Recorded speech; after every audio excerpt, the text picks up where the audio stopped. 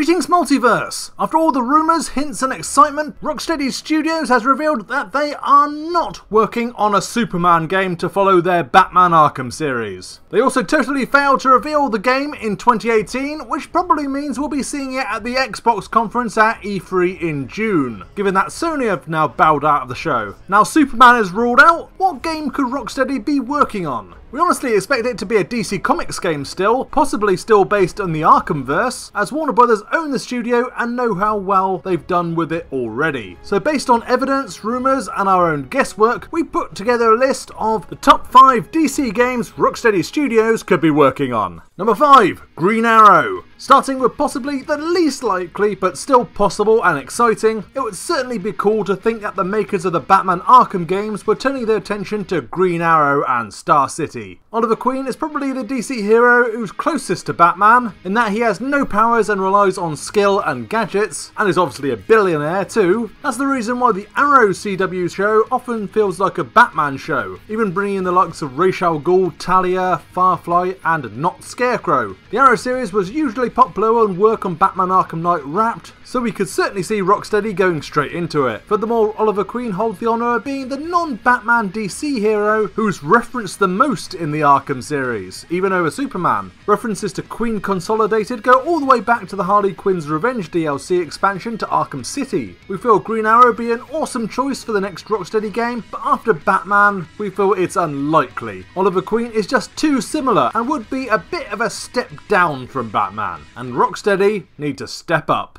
Number 4, Batman Arkham World. We cannot deny the simple possibility that Rocksteady are working on another Batman game, larger in scope than even Arkham Knight. It's possible that they were going to leave the Batman Arkham series to Arkham Origins developer WB Montreal, but as it's been ages since we've seen anything from that studio, despite the rumours that they're coming back in 2019 with a new game, Rocksteady may have decided to step back in and do Batman again. It's like a Toy Story 2 scenario, where Pixar saw that Disney were going to ruin the franchise with direct-to-video movies and so stepped in and did it properly. As for the title, at the VGA Awards after Batman Arkham City, Joker pretended to spoil the next Batman game's title as Batman Arkham World, which may have been the original title for Arkham Knight, or even a reference to the mobile game Batman Arkham Underworld. However, it would be funny if they returned to the title, and then they can say they were teasing it years before it happened. Remember this title though, because we may be bringing it up again shortly. Number 3, Wonder Woman. The problem with doing a single DC hero game after you've done Batman is making a step up. Superman would seem logical, but he's a difficult character to work in games. You want a DC character who's on the same level as Batman, good at fighting, and yet still has vulnerabilities that will make them satisfying to play and even a challenge. Enter the most popular female superhero in the world, Wonder Woman. The Wonder Woman movie was announced and in production in 2015, around the same time as Arkham Knight, and it was obviously a hit in 2017. After multiple years of doing male lead characters, a brighter female superhero would be a breath of fresh air for Rocksteady. She has powers, but she's not invincible and can fight with fists, sword, shield, lasso, and loads of other video gamey things. A Wonder Woman game would be excellent with Rocksteady at the helm, and the world is ready for it. But maybe the studio are going for something more ambitious. Number 2, Justice League. This is the big one. Let's say Rocksteady isn't developing Superman. What would really be the step up from Batman and yet still allow the studio to do Batman, Superman, Wonder Woman, Aquaman, etc.? That would be a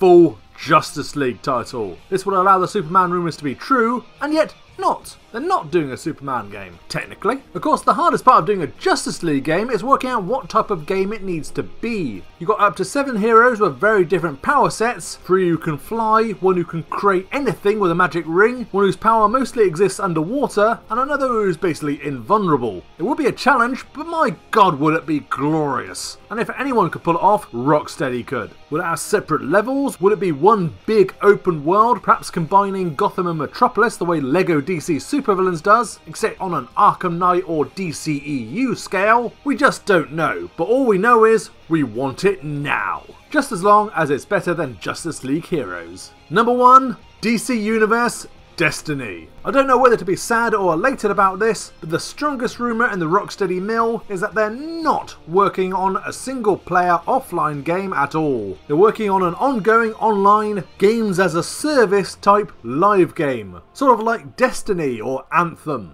The evidence for this is Kotaku's Jason Schreier, who's mentioned several times about having a general idea about what Rocksteady are working on, and he claims it's not Superman, Batman, or Justice League. As he said on the Kotaku Split Screen podcast, I think what we're going to see from them is a game about a group of superheroes and it'll be like a game as a service type thing. He's not definitively willing to say, yes, it's definitely this and not Justice League, but after all this time, the belief is that Warner Brothers would not give Rocksteady so long to make their next game unless it would see a significant return that they may not get from a purely single player game. The game Jason Schreier describes sounds like the player making their own superhero and joining up with other player heroes in the DC universe, which sounds a freaking lot like DC Universe Online, which is still going fairly strong, just had a big Atlantis event for the Aquaman movie. While this is undoubtedly the strongest rumour and we could totally see it happening, why would Warner Brothers get Rocksteady to make a game just like DC Universe Online, but just slightly less MMO-y? Maybe it genuinely will be called Batman Arkham World, which will get a lot of people to buy it. But do people actually want DC Universe Destiny,